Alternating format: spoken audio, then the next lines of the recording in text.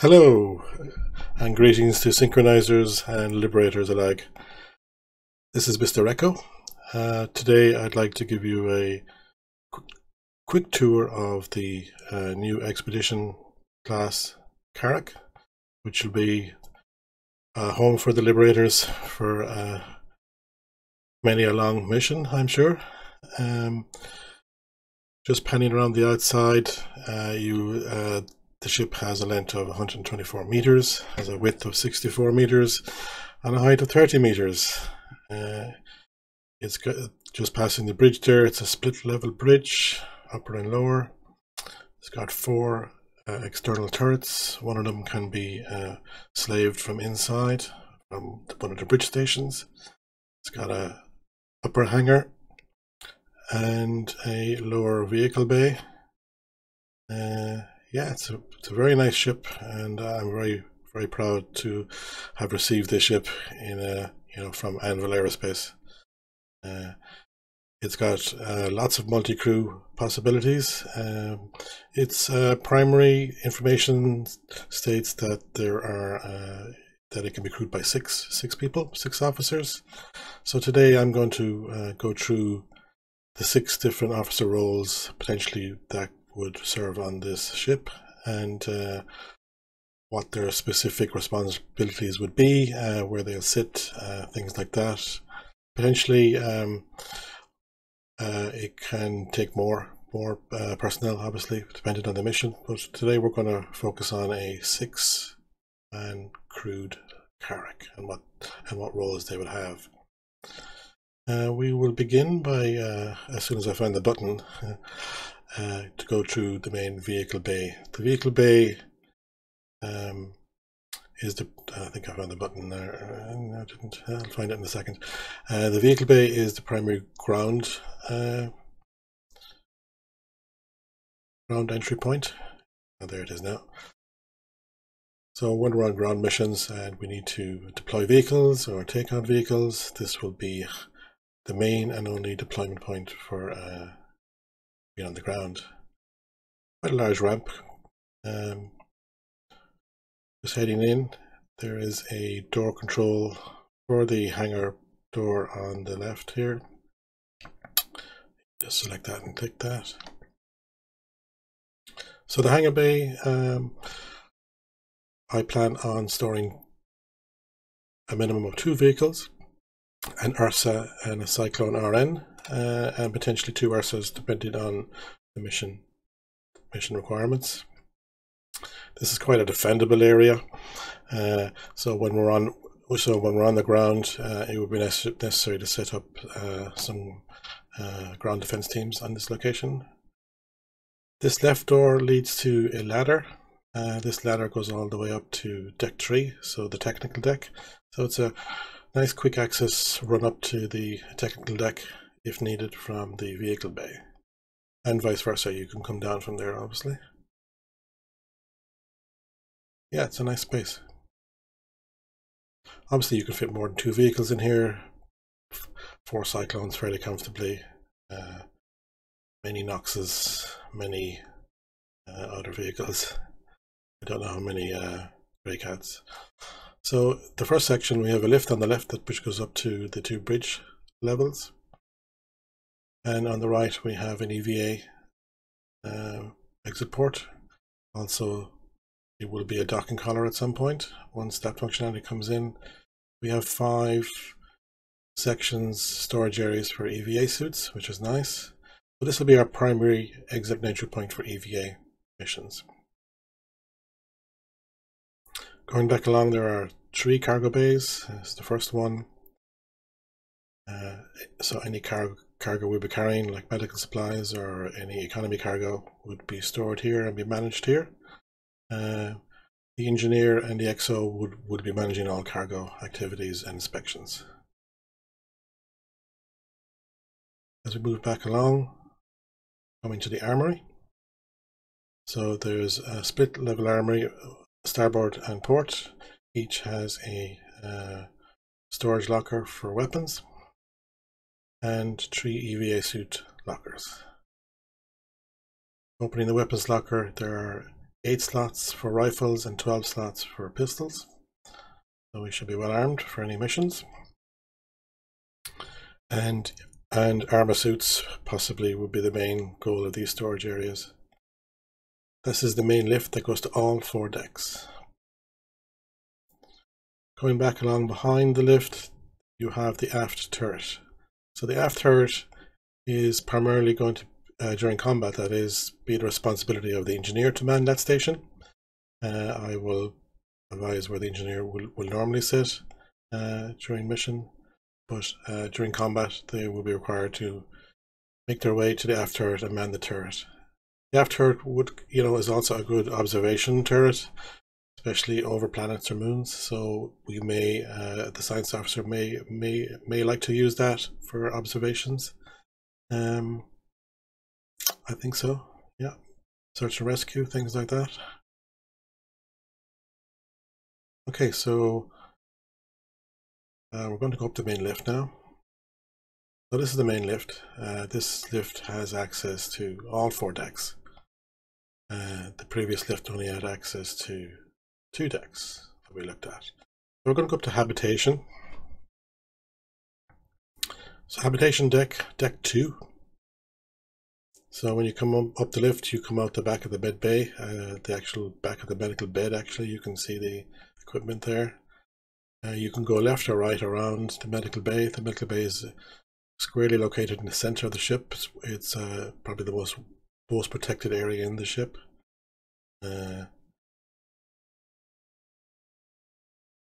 So through the medbay doors you go through a decontamination area. The responsibility of this station is the medical doctor, aka science officer. This is the main medbay. It'll be the responsibility of all crew to report to the station and set it as your preferred ICU.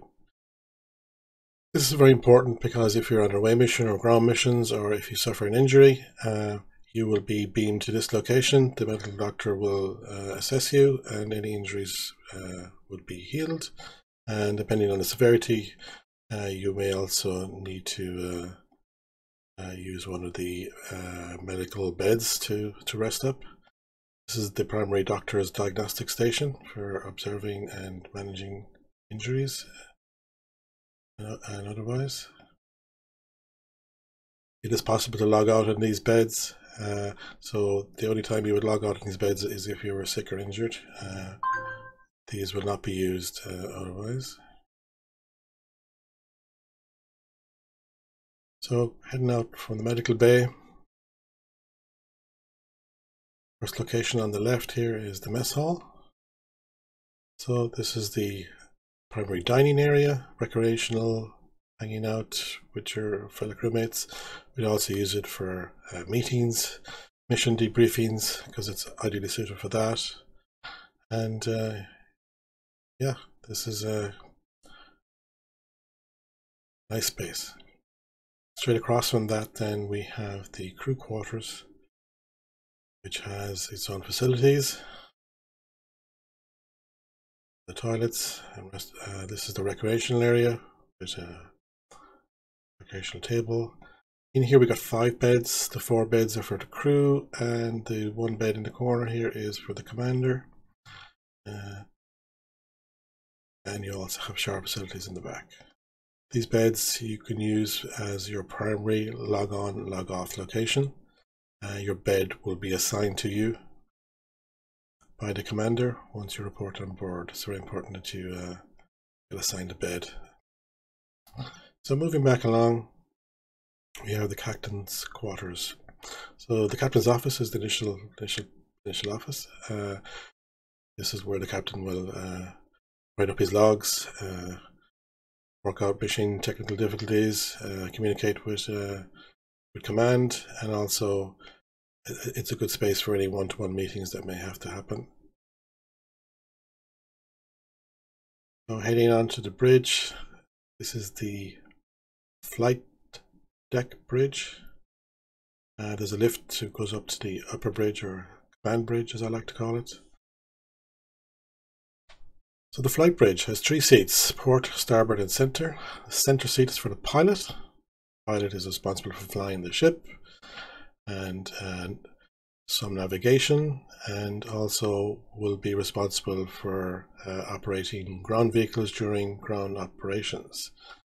Yeah, this is a fully functional pilot seat, and the pilot will remain here at all times except when they're on a ground EVA. The right seat, the starboard seat, is the co-pilot seat. Co-pilot will assist the pilot at all times, either flying or navigation and plotting courses. On the left, this will be the science officers / medical doctors seat when on mission. They have 2 MFDs for monitoring the ship, and in the event of combat situations, the port side science officer seat will go to the port side turret, and the co-pilot on the starboard side seat will go to the starboard side turret. So in combat situations, red alert, they must exit their seats and head to the either port or starboard turrets.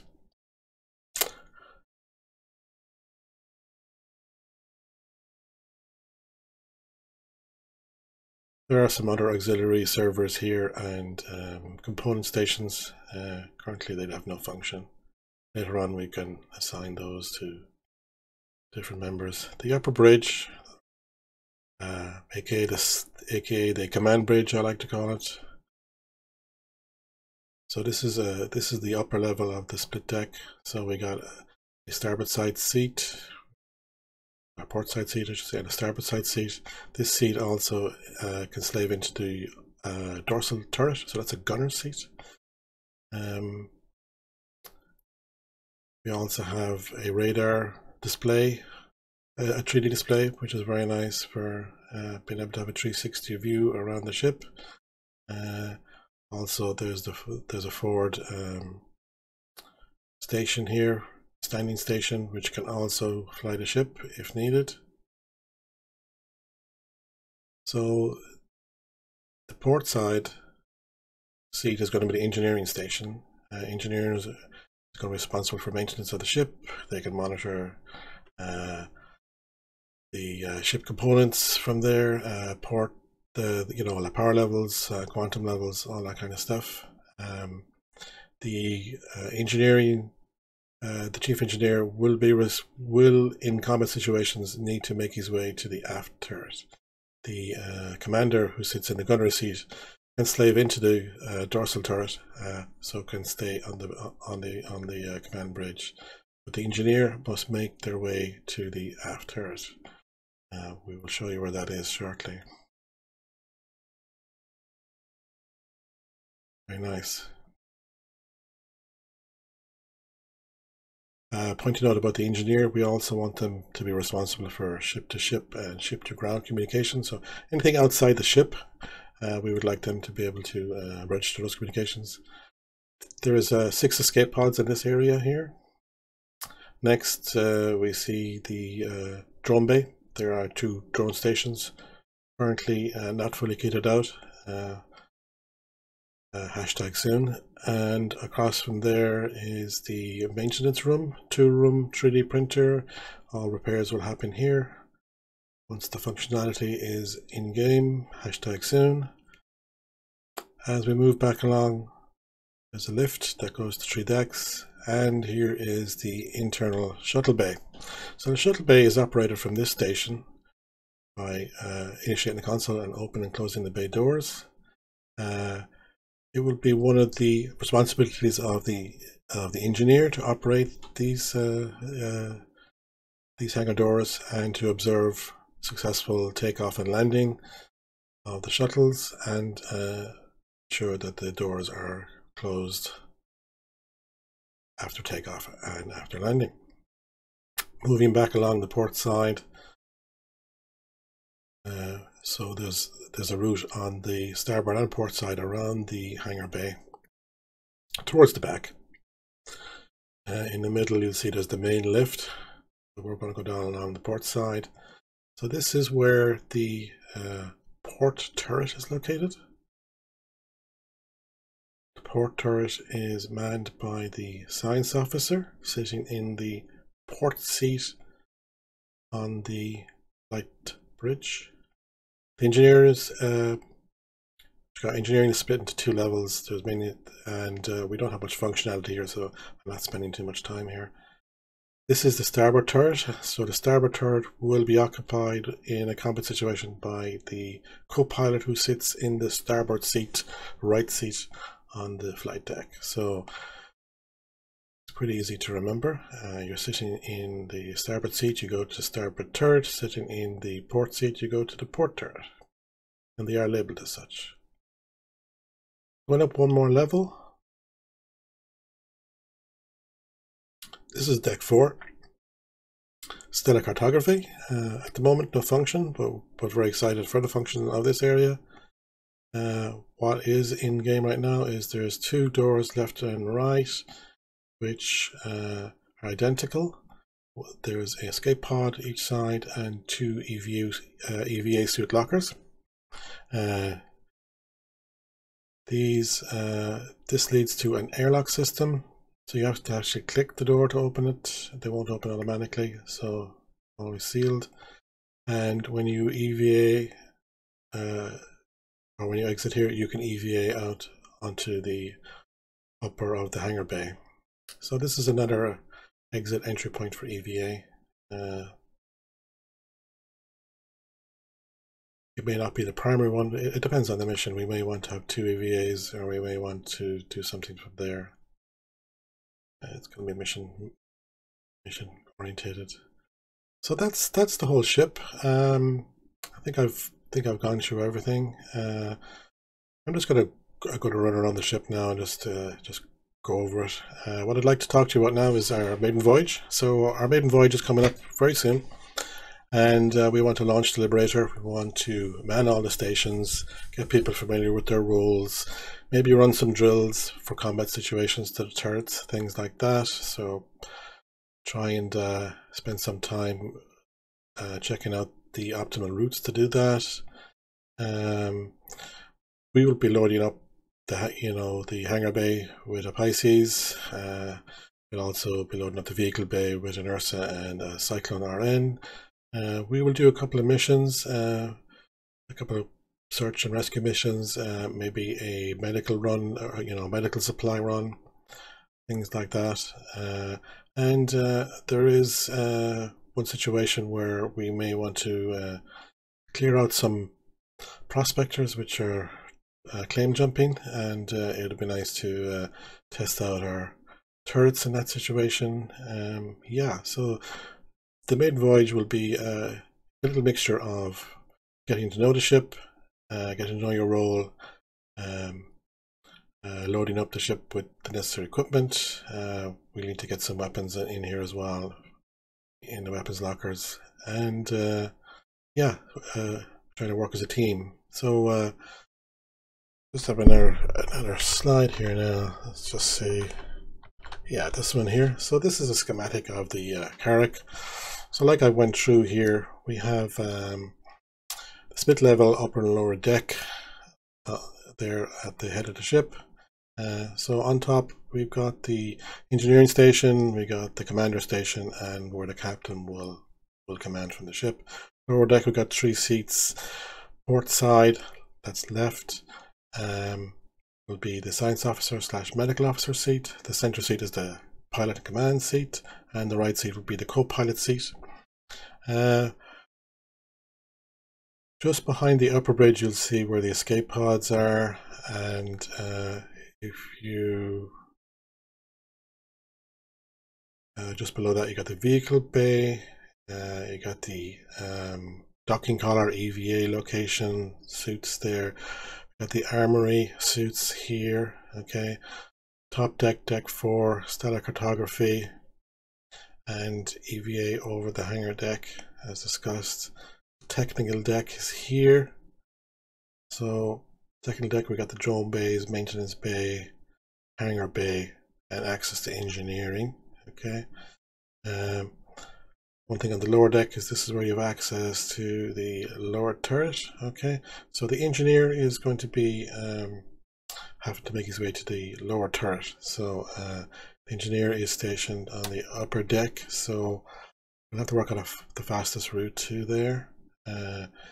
The habitation deck, which is where the flight deck is, those the starboard and port officers, which is the science officer / medical officer and the co-pilot, will have to make their way to the starboard turret and the port turret. So these are located on deck 3, so that means that they have to go up one level and back along. So they're located on this level here. So fastest route probably is up this lift directly behind them, which goes up to the command bridge and then back along. I'd imagine that's the fastest route, because then there's very little doors up here, whereas this way they have to go through cargo bay, and yeah, so let's see. Yeah. So thank you very much for listening, and I will post very shortly timings on our maiden voyage. Consider which role best suits you. The captain's role and the commander role are currently assigned. Anyone that was assigned a role before, this is your opportunity to maybe change now if you wish to. We will be rotating roles because we need to get people familiar with all roles. That includes the captain's role and the commander's role. I will be giving the commander the opportunity to, captain some missions. And yeah, so thank you very much for listening. Yeah, go Liberators.